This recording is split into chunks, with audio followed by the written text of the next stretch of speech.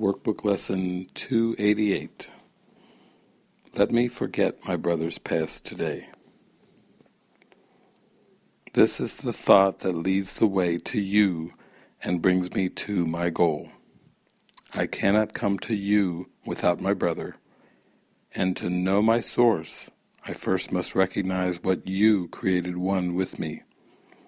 My brother's is the hand that leads me on the way to you. His sins are in the past along with mine, and I am saved because the past is gone.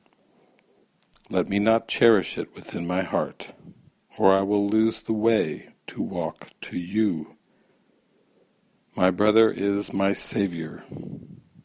Let me not attack the Savior you have given me, but let me honor him who bears your name, and so remember that it is my own. Forgive me, then, today, and you will know you have forgiven me if you behold your brother in the light of holiness.